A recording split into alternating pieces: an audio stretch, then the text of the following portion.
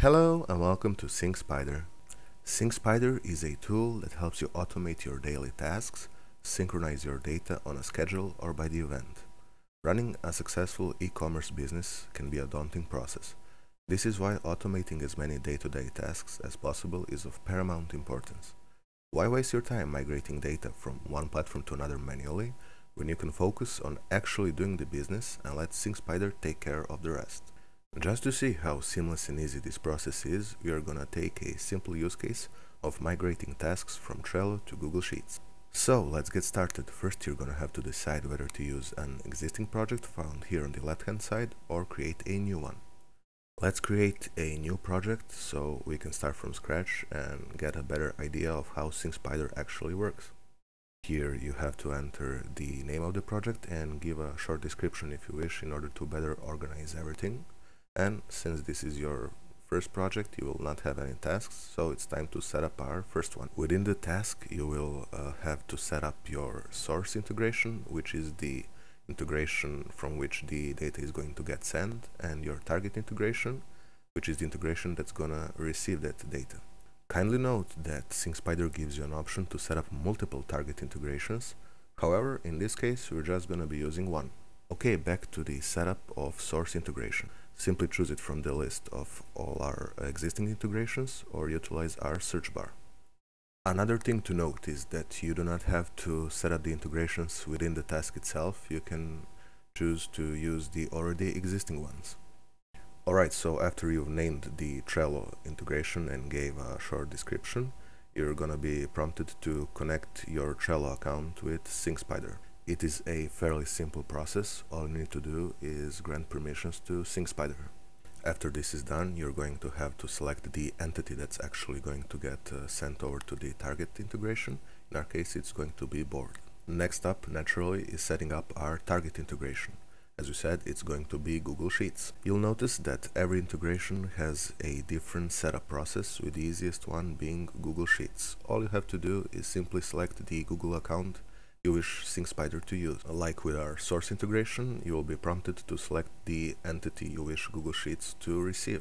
Of course, Google Sheets is based around spreadsheets, so that's what we're going to choose. Next step is filtering our source data. For example, if you had multiple tasks and you do not wish to send each and every one, in this step you can filter out which ones are actually going to get sent. However, for the purpose of this video, we will skip this step as it's entirely optional.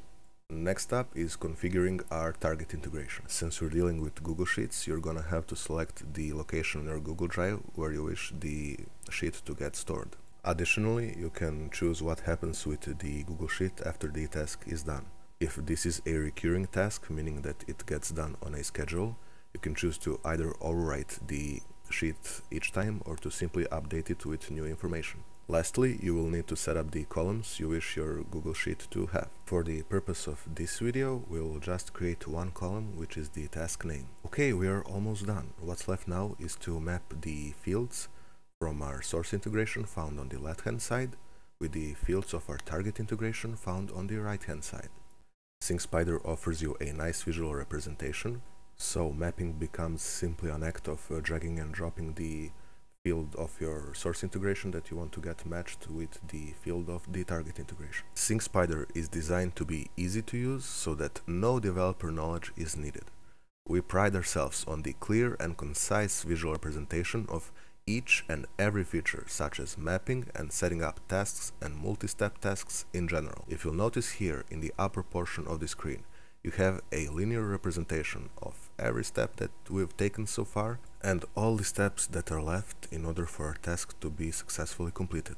As you can see, we only have one more step before we can put our task into motion, and that is setting up various task details. In addition to renaming the task, you can set how it actually gets triggered. For example, you can either run it on a schedule or when another task gets successfully completed. These tasks can be from any of your other projects or from the current one. And lastly, another neat little feature is for you to receive an email whenever this task succeeds or fails. So after you've completed each and every step, you will get taken to this task dashboard. Here, once again, you have a nice visual representation of what's actually going to happen, And here on the right hand side, you can choose to either edit, copy, delete the task, enter the execution log if you've ran it previously, or start it off manually. After you put your task into motion, you'll get taken to the task execution log. Here you can follow the progress in real time as well as see all the steps that are taken. Once it reaches 100%, of course, that means that the task is completed. And as you can see, our task in Trello got successfully imported to Google Sheet. Kindly note that this was just a simple use case. Of course, in your day-to-day business, things are going to get more complicated. However, with our user-friendly approach and the option to run tasks either on a schedule or by the event, you should have no problems achieving what you intended to. Thank you all for joining us today. If you like what you see, you can visit our website or get in touch with us on our Facebook page. Additionally, for more use cases, webinars and such, consider subscribing to our YouTube channel. Thank you all once again, and until next time, take care.